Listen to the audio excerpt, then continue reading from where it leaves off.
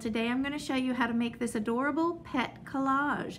And actually I call it Paws for Art. P-A-W-S, Paws for Art.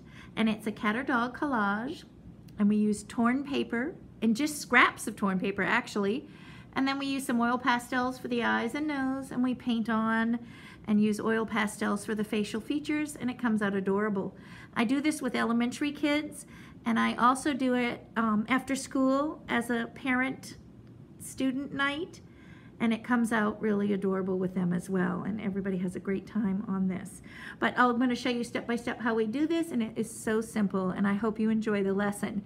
Be sure to subscribe and like the video if you enjoy this, and share it with your friends. At the very end of the instructions, you will see the examples from my students and from my parent night. I hope you enjoy the video. The first step in making the collage is to actually just glue the background paper quickly. So we're going to glue in Collage, and you can see how I ran a spiral, and I use this as an example for my kids. You just start in the center and do a spiral to the outer edges, and then you're going to glue your paper radiating out from a center point. So let me go ahead and show you how I do this. And we don't do a lot of detail on this project. This I do very simple and quick. I've done this as an activity of an after school. The first thing you do is start from the center and start your spiral. And put enough glue on the spiral, just like that. This glue bottle's working a little slow. So it leaves a little bit of a puddle, a little bit of a thickness like that, because then we're going to be putting our strips on top, and it needs to spread out a little bit. And I'm going in a circle right to the edge, kind of like a dartboard or a gigantic spiral. I don't have to worry about this over here where it hangs off. Sometimes we end up just cutting off the paper anyways.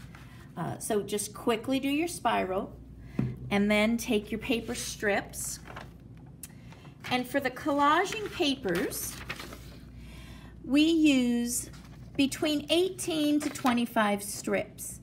I tell the kids start with 25, and then go ahead and bring back the leftovers if you don't need them. That way you have it all at your seat, ready to go. You may need more or less, depending on the size and how closely you put them together. It doesn't need to cover the entire page. So we start from the center, and we're going to radiate out like a sun. And what I do is I block it out. Top, come straight to the top. This is the easier way to do it. Coming from the center, and then you just fill in the middle. And I'm just randomly placing these. No rhyme or reason. And I have it overlap. You'll see how it's going to overlap here. I try not to overlap too much in the center, but it's okay if it goes off the page. I'm just going to fill in the in-betweens here. Remember, we're going to add the eyes to this. We're going to add, cut paper nose, and then we're going to add some paint to it as well, so every little spot doesn't matter. Just quickly place the paper strips using a variety of color. Now, if I have a little pie shape here, I can take the narrow piece of the paper strip and just stick it inside here. That fills it in nicely. Sometimes you have a torn end. All my strips are just random here. And when you tear the paper, I have a video on how to tear this down too. It'll leave this narrow piece, and that works good. If you don't have a narrow piece, you can even just tear it or just leave it. That's up to you. And that's what I use some of the smaller pieces for, just to fill in. I've just tucked that one. You can see how I tucked it behind this one here. And like I said, you don't have to get all these edges here. Whoops. But I like the radiating from the center up. That seems to look the best. So this should not take long. Like I said, this is a quick version. I found this on the internet, and I think it was with older kids, but it did take them quite a while to do. And this is just my simple, quick version. And then tear when you have little areas. And I think that's good. I don't have to, let me show you over here. I don't have to get it all covered. You know, having the white show is fine. Now our next step is to go ahead, set this aside to dry, and we can work on our facial features. So I'm just going to move this off and work on facial features.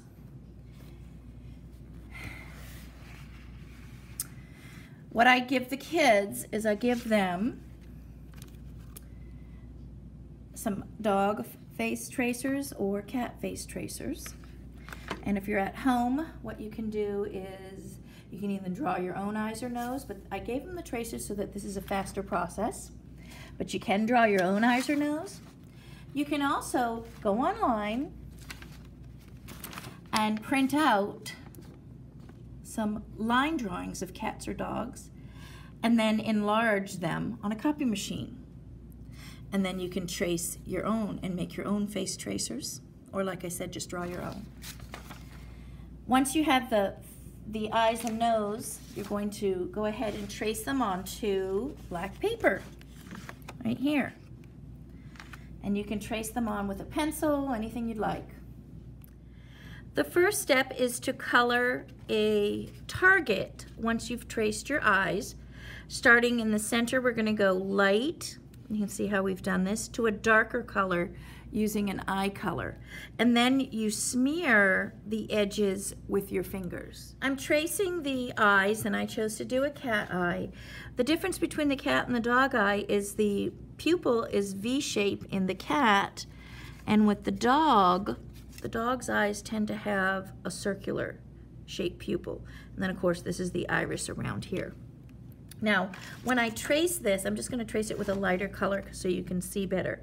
This arrow is the center. There's a little bit of a difference in shape here on the eyes that I've traced. This is the center where the nose would be here. So this eye faces this way. And I have it drawn with an arrow for my students. And so we just go ahead, trace around the template, and I have my students use a pencil. And then to make this the center, because I don't want to trace it again because I'll have two eyes facing inward on this side, so I'm going to reverse it here. You can see how I show here. This is the center.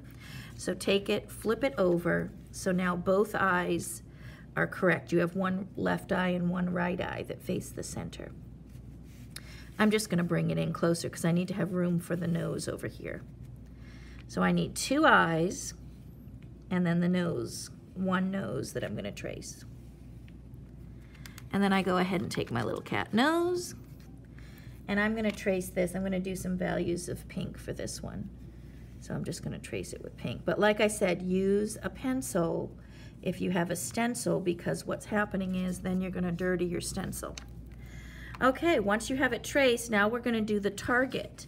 I call it a target. We start in the center, we do a light value of color and work our way to the outer edge with a darker value of color. So I go ahead, I'll do just green eyes for this one because they show up nice and bright. So start with a center value, and I'm just going to do a circular right in here. I'm going to put black on top, remember. Start at circular. This is just a light value green, and now I'm working my way up. And I'm just using, I'm using I think there's 48 of them here. A large palette of color. So I have all the different values. If you don't have all the values, you can just make your own simply by adding colors on top of each other. For example, if I want a really dark green, I want to do this one at the same time. So I'm going around quickly here. And then I'm going to add the darker value here, right to the edge.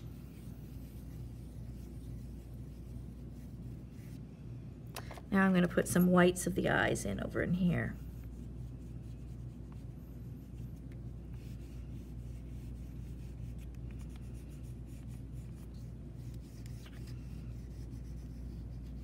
It's okay if you color out of the lines because you're going to be cutting them out. And I always have my students draw this before they cut it out and color it in.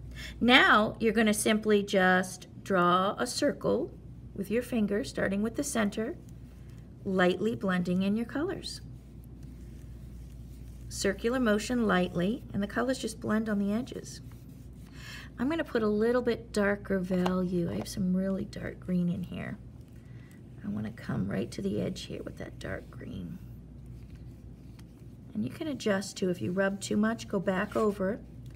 Don't saturate the page with color, meaning don't push really, really, really hard, because then you won't be able to apply other color on top. Like I just added some more green on top, and that won't work. Some kids push way too hard.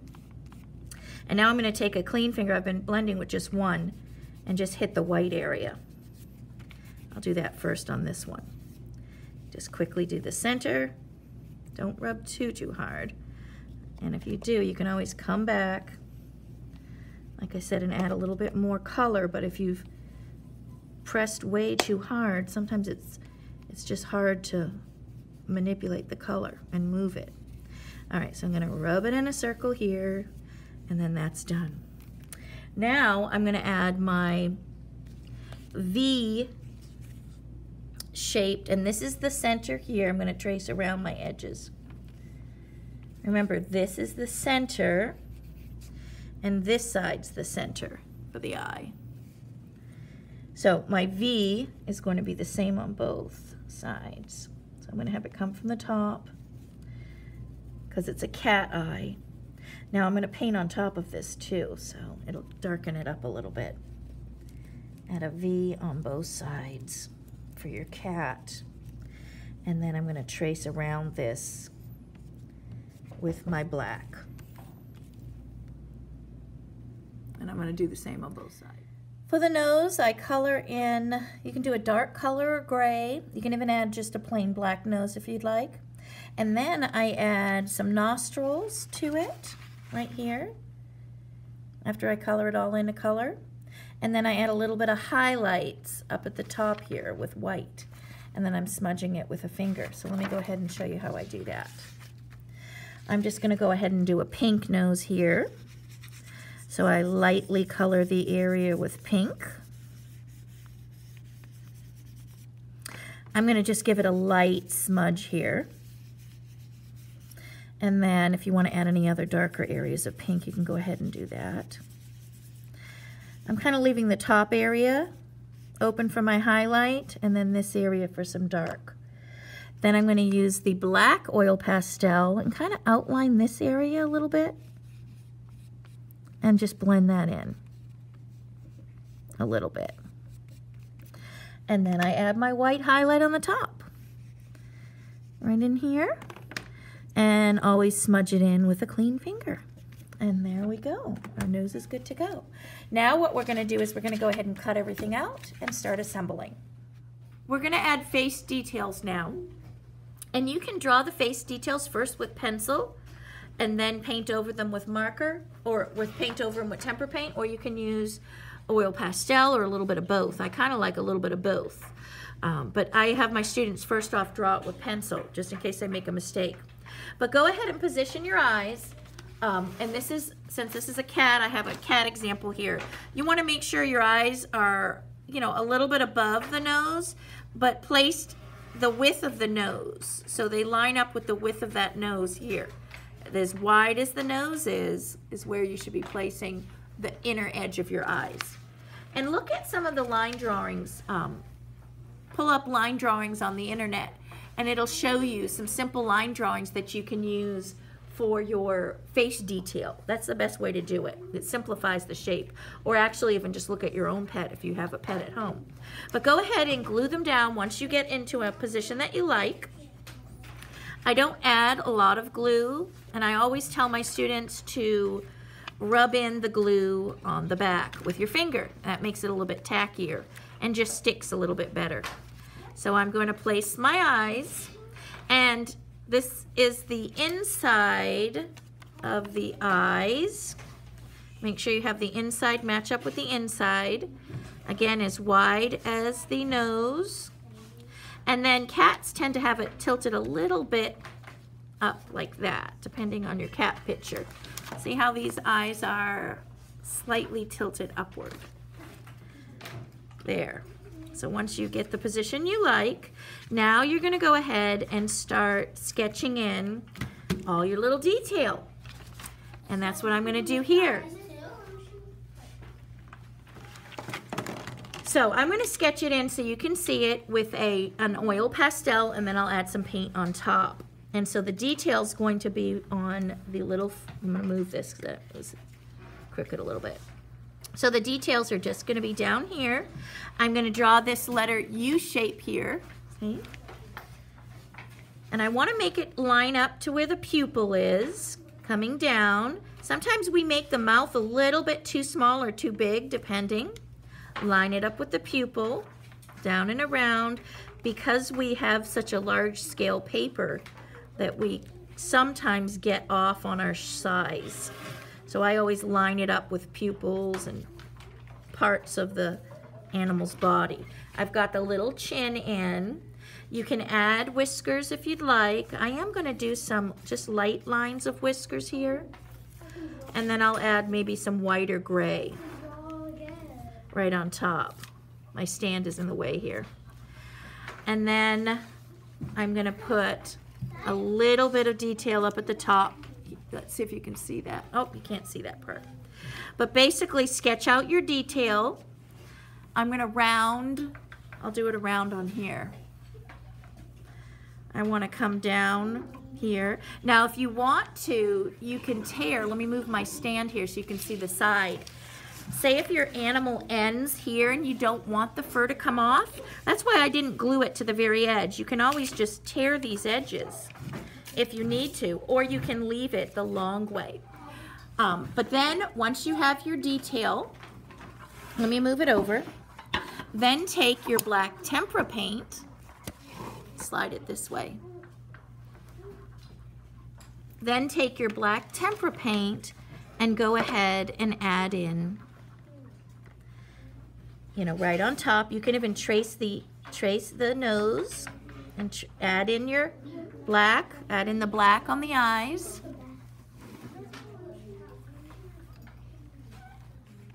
And then trace over all your detail with your black tempera paint. And you can add white highlights if you need to with your oil pastel. I'm going to add some furry textures. Sometimes that looks really great. Let me move this up a little so you can see it. And if you want to add little fur lines, you can put the fur lines in. I'm going to bring this line down in toward the nose to define that. I'm a little crooked here. I'm just getting really big. My thing is really huge, this paper. So I apologize for this little mess up. But that's basically how you do it. You just add in your details and paint away. Now I do want to add a little bit lighter whiskers here, right on top. And that's why I love the oil pastels, because it covers nicely right on top of the torn paper. Oh, I bumped. And then sometimes they even have these little dots in here if you want to add those dots as well. And just kind of play around with your paint and your oil pastel. See, if you make a mistake, always just wipe it off with your finger. And I did want to bring in a little bit darker eyes here, because these pupils are real important. Oh, here's a piece of scrap paper. That was sticking.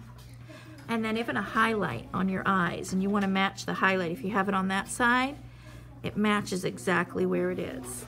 There. All right, and there we have it. Our amazing cat collage.